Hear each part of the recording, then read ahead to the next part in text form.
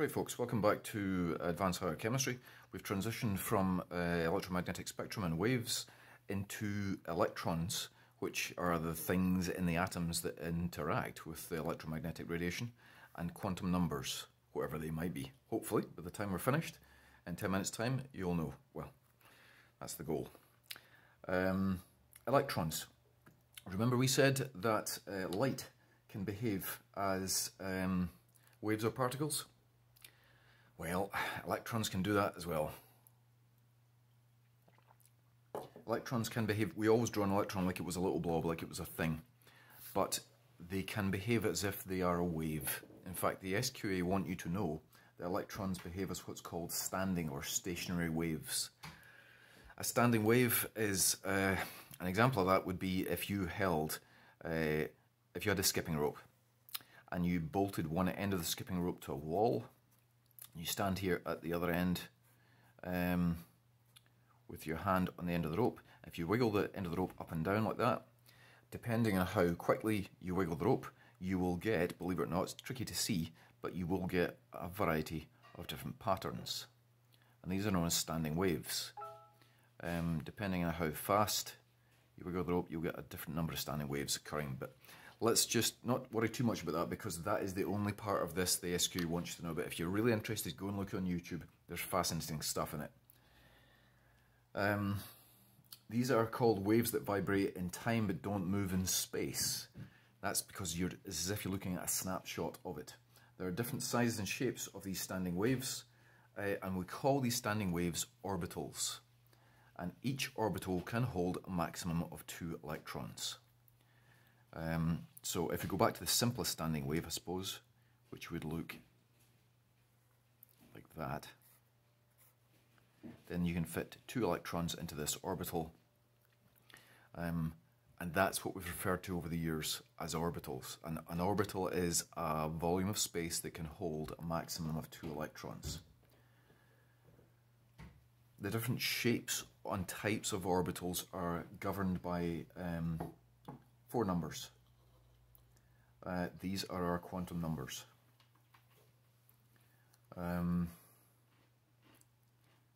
Let's start with the quantum numbers. Yeah, let's go with the principal quantum number, n. So n is what's called the principal quantum number. It has values of 1, 2, 3, upwards. What does it tell you? It tells you which energy level this particular electron occupies.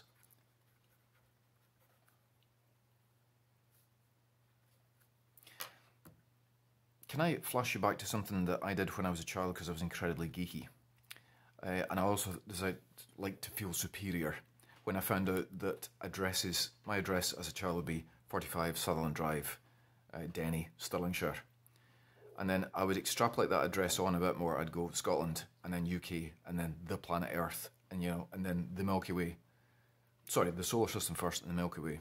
Probably just me that did that, because I was sufficiently weird. But that's basically what these quantum numbers will do for any given electron. It's like the address of the electron to a very, very specific degree. So that's what our 4 numbers, our 4 quantum numbers, are going to tell you. They're going to tell you which energy level you're dealing with, and a few other things that we will go on from there. Happy with that so far? So that's our principal quantum number, n. By the way, remember the states? Not states, sorry. Do you remember the numbers I put on these energy levels from the last time? 1, 2, 3, 4. Well, that's your n numbers. Okay, let's do the next quantum number. This has not changed its notation, so you'll find it in all the textbooks and previous old past papers as just being the letter L. Now, this has a name. It's called the angular momentum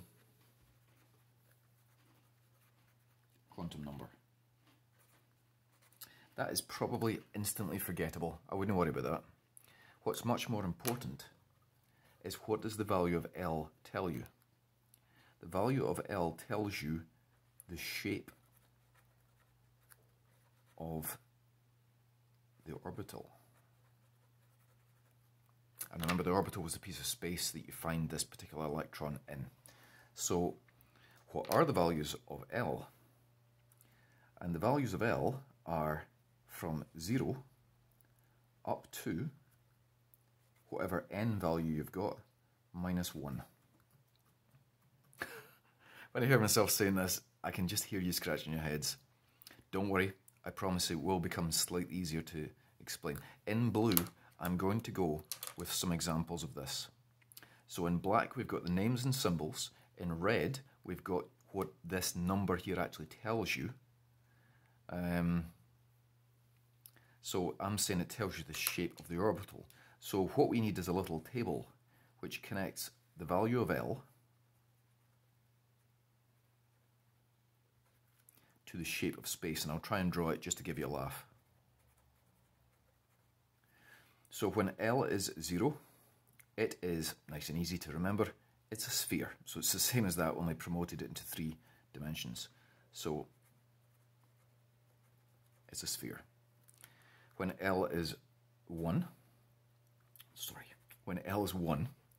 then we are dealing with a, difficult to describe, it's a bit like an hourglass. You know what an hourglass is? Or an egg timer? Probably not. But it looks like this.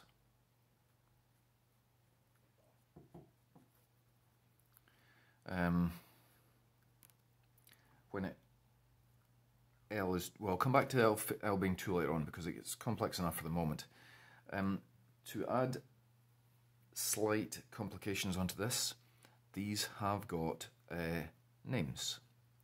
These are called S orbitals. These are called P orbitals.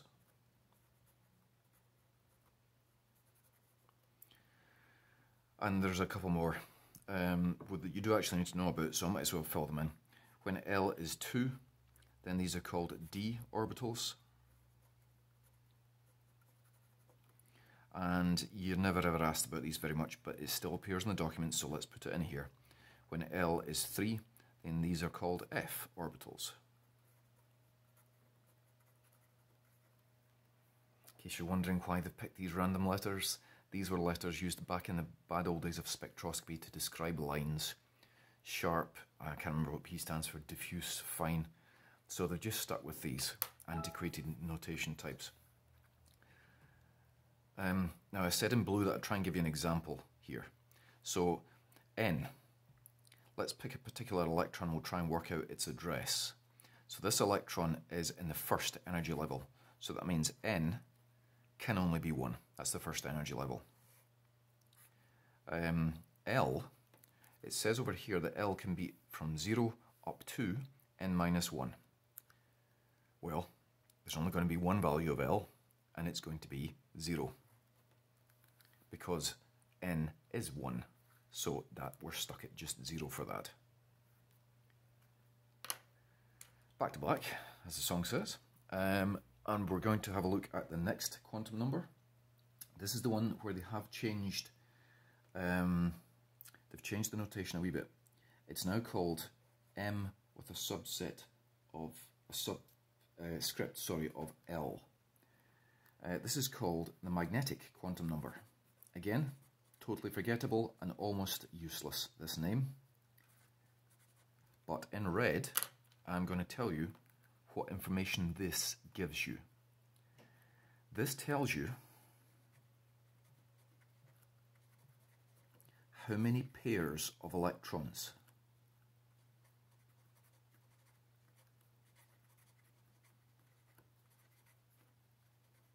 you can fit in a particular orbital. So we're cascading down. N controls L, and L tells you the shape of your orbital. And then M tells you how many pairs of electrons you can fit in one of these orbitals.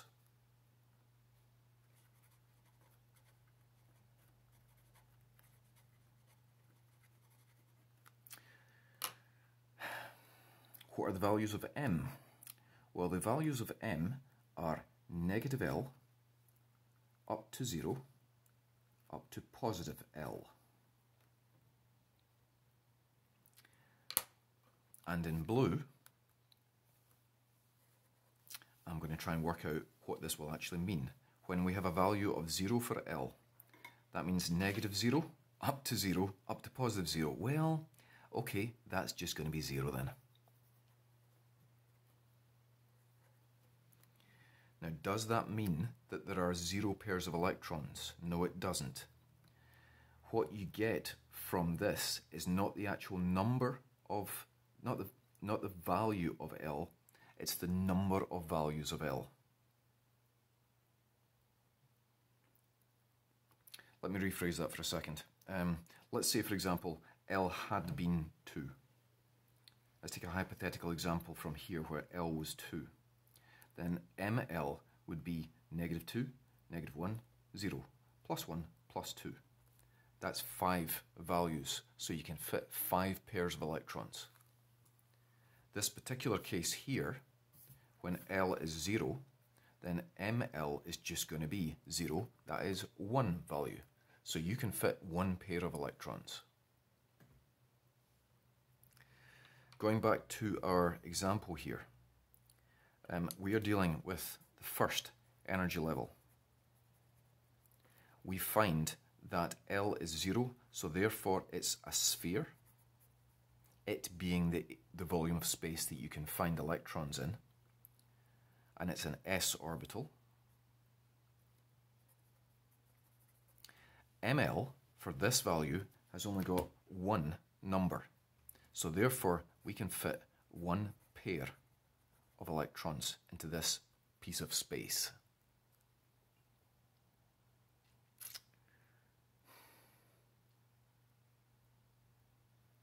I said there was going to be 4 numbers, but do you know what? I think we'll just stop there for a second. We'll come back to the 4th number in just a minute, because I'm going to ask you a question here. This is a dead easy question though, unlike this far out stuff. This was a question we addressed all the way back in 3rd year. How many electrons can you fit in the first layer of an atom? 2 electrons. The first layer of an atom, we draw it as a sphere, and there's 1 pair of electrons in it. That is where that magic 2 number came up with. Nobody's ever asked me, in donkey's years, nobody ever asked me, why is there only 2 in the first layer? Because we fudge over it and we say, oh, it's small, it can only take 2. The quantum numbers only allow it to have 2 electrons in the first layer. This is why. Hopefully right now you're making that noise in your head. That means I see why that is. Or possibly screaming away in fear and hiding under the table. Right, going to take a run through this from the top for a second, guys. Electrons can behave as waves. The SK want you to know that, standing waves, and what they're saying is these standing waves have certain shapes in space, and the shapes of space are governed by quantum numbers. In case you're wondering where quantum numbers came from, by the way, they haven't just popped out of the blue. They are variables in an equation called the Schrödinger equation. But you don't need to know that, and I'm not going to show you it. So you're going to have to take this on faith, which is a terrible thing to do in science, of course. You just kind of have to go with the fact there are 4 of these quantum numbers. I haven't done the 4th one yet. What do they tell you about electrons? They are like the address, the lines of an address of an electron. And so far they tell us, this tells us which energy level the electron occupies. This tells us which shape of space and name of the shape of space. The number of values corresponds to each pair of electron that can exist in this particular shape of space. I think I'll do the last quantum number, and then we might have to look at some examples in this. Now, the last quantum number is, I've had great preparation for that. I just filled the entire page up with 3 of them. We'll pop the last quantum number here. So the last quantum number, again, they've changed the notation of this one slightly. This is called ms, and this is the spin magnetic quantum number.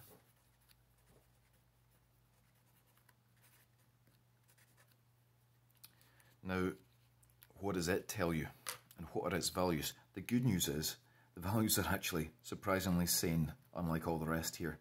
This can either be +0.5 or -0.5. What does it tell you? Well, the SQA says that it tells you the direction of the spin. But that's not really very helpful, is it? Who cares which direction electrons are spinning? Well, there is a reason that you should care, because let's say we had this address here. Let's go back to this address here. Because if I draw in blue, let's draw ourselves a nice little s orbital. It's a sphere in space. It occupies the first energy level. It's right down on the ground state here. And there are 2 electrons in this. Here's electron 1, and there's electron 2. Now, at the moment, you cannot distinguish between these 2 electrons. You're missing the last line of their address, like flat 1a or flat 1b. So that's what this last quantum number enables you to say. This one here, this is +0.5, and this one here, this is -0.5. So now you can tell these 2 electrons apart. Why is that important? That's important for one of the 3 principles. In addition to these quantum numbers, I'm going to explain 3 concepts. They're called principles, and it's essential that you're able to tell 2 electrons from each other, even though they're in the same bit of space. But I'm not going to talk about these principles just now. I'm going to go ahead and perhaps go with some more examples on this. Feel free to pause the video and go and cry in the corner if this is giving you a headache. The good news is, if it is giving you a bit of a headache, don't worry folks. I'm happy to clarify it when we eventually get back to work. And of course you can contact me, private comment anytime you like, through Classroom, with any queries. Right. Let's try some examples.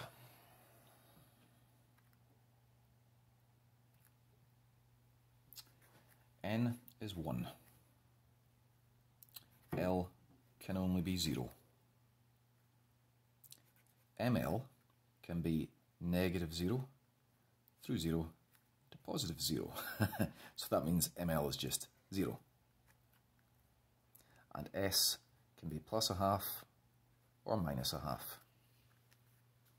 And that's the first 2 electrons in an atom. I'm going to represent them as little arrows in a box. And we'll draw one arrow for the positive, negative of course. We could pop the other arrow like that, couldn't we? There we go. So there's 2 electrons in this orbital. Is there a more compact way than this nonsense? Yes, there is. We can say that this is the 1s2 orbital. Now, what's going on here? N is 1, so that's why it's a 1. L is 0, and the little table on the last sheet said that when L is 0, it's an s orbital. It also is spherical in space. So that is that. And we said that the number of values of ML tells you the number of pairs. There is 1 value, so therefore this can have 1 pair of electrons. And they're both in here. That's just why this is 1s2. So which element are we dealing with? We're dealing with helium, of course. That is the way to describe the electrons in helium.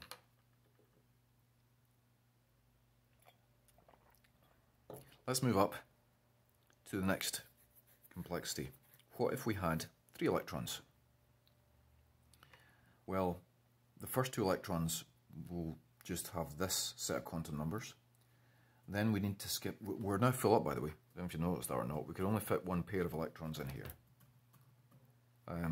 So we're full up. Let's go to the next one down. So we're going to have to go up a value for n, aren't we? N is now going to have to be 2. Now L can be 0, and if you remember here, we said that L can range from 0 up to n minus 1. So that means L can now, whoopee, be something other than 0. So L can be 1. Now ML, for this example here, ML is still stuck being negative 0 up to 0 to positive 0. So it's just nothing.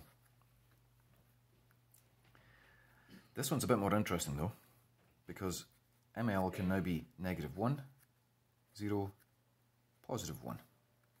In other words, oh look, 3 values. 3 pairs of electrons. And this has got 1 value, so 1 pair of electrons. And we're dealing, of course, with the second level up. Look, look, I'm all excited. You have a total of 4 pairs of electrons in the second level, and that's where the magic 8 comes from, that we've been using for all these years. Why 8 electrons? And the answer is they're actually subdivided into 2, 1 pair, and then 3 pairs.